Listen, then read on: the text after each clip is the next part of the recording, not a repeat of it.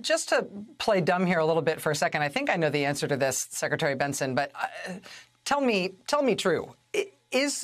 Is this the sort of thing that has happened before in the state of Michigan? Is this something that you have ever seen in your role as the chief administrator of elections in the state? Is this something that just looks weird to us from a national perspective, but actually people try this kind of thing all the time? No, and for good reason. I mean, this is we up until really 2020 had seen a great deal of respect and deference to our voters, which was really upended in the chaos and confusion that we saw surrounding the 2020 post-election process. So this is unprecedented. We're in uncharted territory. I know both of us have been asked a lot as this has come out, what was legal, what was illegal. And I think it's important to emphasize here that this is all unprecedented.